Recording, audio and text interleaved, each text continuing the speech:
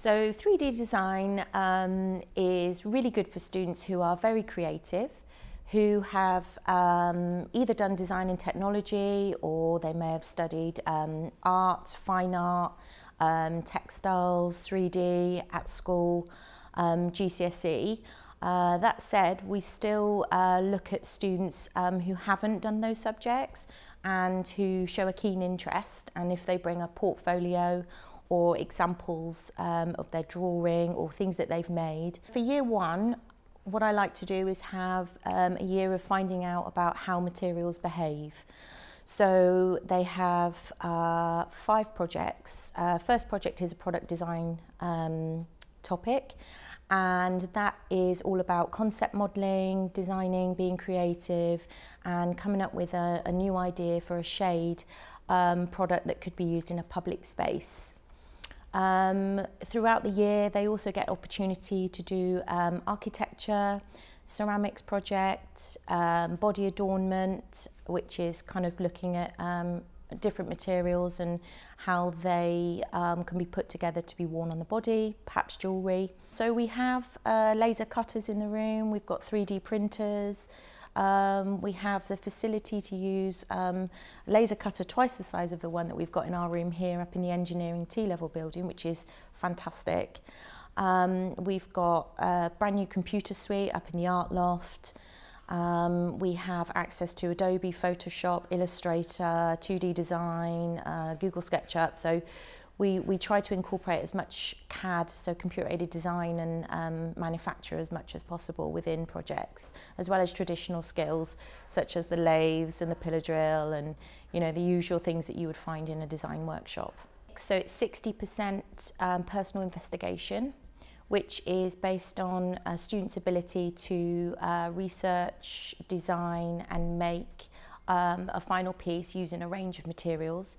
So it might be that in year one, where they've experienced, say, ceramics or product design, that they have a real passion or affinity for a particular area, then they can pick that as a specialism to work in for their personal investigation. That's worth 60% of the total A-level, and that's all done in class.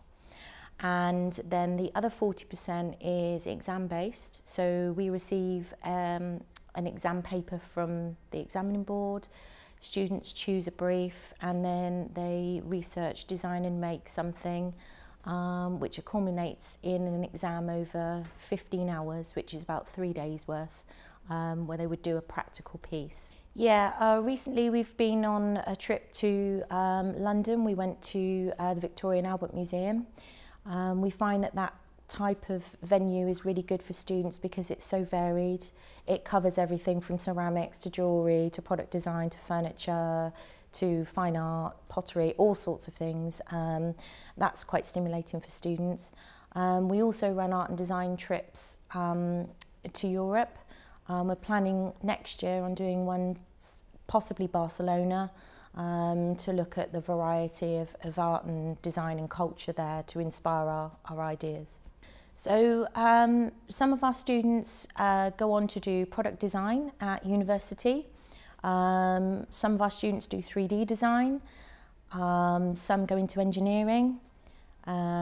Some go into apprenticeships. So it's quite a wide sort of A-level to springboard students into something that is more kind of tailored towards where they want to end up. It's one of those things that fits really well. It can fit really well with drama, if you want to do sort of set design. It can fit well with textiles. It can fit well with fine art. It can fit well with business. You usually get a lot of chemistry students with quite analytical minds for problem solving.